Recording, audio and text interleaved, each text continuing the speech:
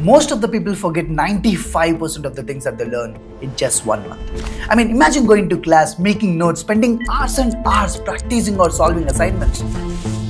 And then in a month, you don't even remember what you've even learned.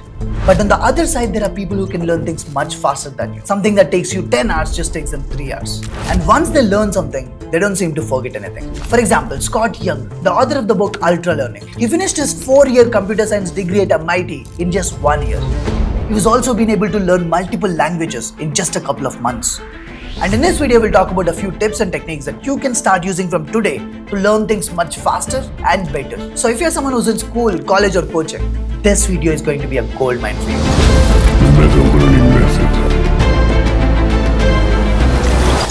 Most of the people think that learning equals to consuming information. That if you read more, watch more lectures, take more notes, you'll learn everything. But that's not how it works. Learning actually happens in 2 phases. Phase 1 is where you consume information through reading, watching or listening. But phase 2 is where you give yourself some time to process it, apply it and retrieve it later. But most of the people don't even care about the phase 2, and that's why they struggle to learn anything new. Remember, your brain is like a muscle. The more you practice, the stronger the connections between neurons become. And this is where meta-learning comes in. The skill of learning how to learn. And if you can master this, you'll be able to save a lot of time whenever you're learning something new. So listen to this carefully. Basically, there are 3 rules of meta-learning which are mentioned in this book. Rule number 1 is to understand the reason why you're learning something. Because the way that you'll study would be entirely different if you're preparing for an exam when compared to just learning for fun. And having this clarity makes a lot of difference because it defines what you'll be focusing on the most. So the rule number 2 is to figure out what are those minimum number of things that you should master in order to get the job done. For example, the classic case of most of the exams, where you can just look at the previous year questions and understand that there's a pattern, so that you can smartly skip a few chapters here and there. And now the rule number 3 is to figure out how you'll be learning the things that you have shortlisted. A lot of students just read something and expect themselves to learn. Some of them just watch a lecture and be like, yeah, now I know everything. The point is, learning is not a passive process. It's an active process. And unless and until you read it, listen to it, consume it, and use some techniques to finally test yourself, you're not going to learn anything new. So now what are those techniques that you can use to make your learning process much more effective?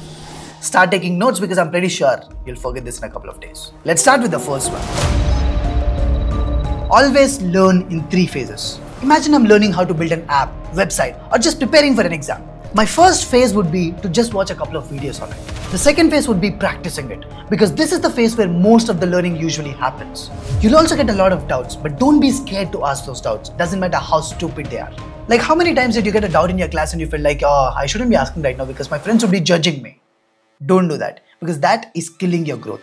Now the third phase is the retrieval phase. Basically a phase where you test yourself after 4 to 5 days of learning something new, either by solving some questions or asking yourself more questions. So now the point is, all these 3 phases are equally important. So whenever you're making a study schedule to study next time, make sure that you block time for all these 3 phases. Now the second technique is to start using tech to learn and revise. AI tools have become so good right now, and some of them are literally free to use. There are 3 AI tools that I would like to suggest apart from OpenAI's ChatGPT. And the first one is Google's Notebook LM, which can summarize your notes, explain concepts, and the best part, it can also turn your study materials into a podcast where even you can ask questions. I've been using this for the past couple of months and I just love it. The second one is Google's AI Studio, and this one is actually more crazy. Because whenever you get a doubt, you can actually do a Google Meet with it, share your screen, ask your doubts, and it will answer all the questions that you ask in real time. It's like you're on a meet with an expert and the expert is answering all your questions in real time. Crazy, right?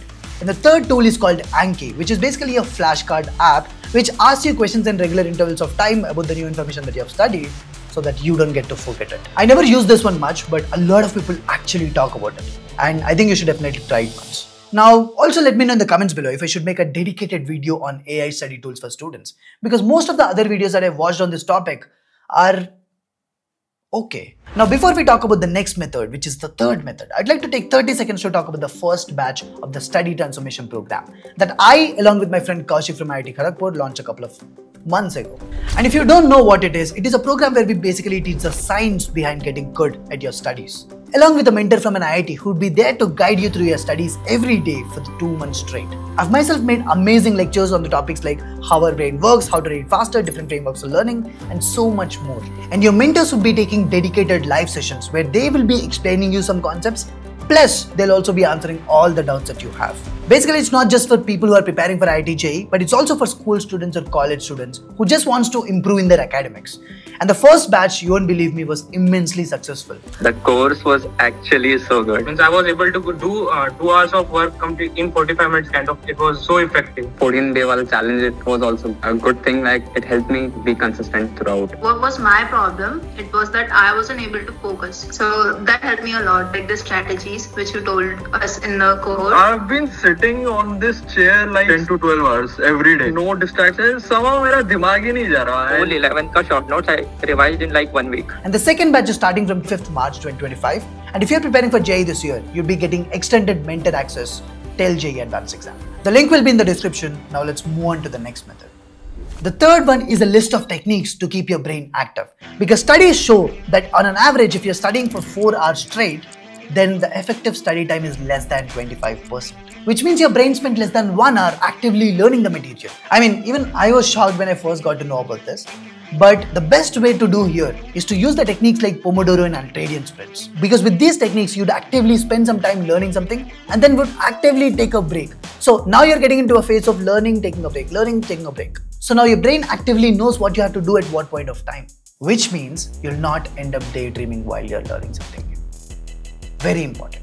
There's also one more technique called as the interleaving effect, which basically says that instead of studying the same subject for 4 hours straight, you should actually switch to a new subject after 1 to 2 hours of time. And this will make your brain actively focus on the reading material. And this also works much better because now your brain will start seeing a pattern between different subjects, which makes the entire learning process much more effective. The funda is simple. You need to keep your brain as active as possible while you're learning a new piece of information. As simple as that. Now, the next important technique is the Feynman Technique, which essentially says that whenever you read something new or whenever you learn something new, you should essentially close that book, take a new piece of paper and try to explain whatever you have learned in the most simplest manner.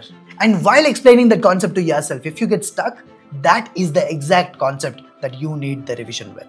In other words, if you can't explain it in the most simplest manner, then even you don't understand it well enough. Also remember, the person who puts most number of efforts while learning something new, be it in the form of making notes after the class, revising, practicing or anything else, he will end up learning the most. It's all the game of keeping your brain as active as possible while you're learning something new. There are also techniques like memory castle, visual learning, because our brain learns much more through images rather than text. But I wanted to talk about the core learning methods in this video, rather than just talking about remembering things. So yeah, here you go. This is all for the video.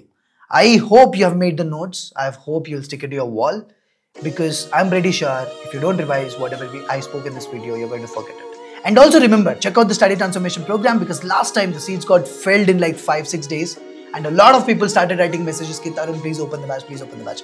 So the batch size is very small. It's like 100, 150. And we don't want to make it like too big because we want to give personalized attention to people. That is the goal. See you. Bye-bye.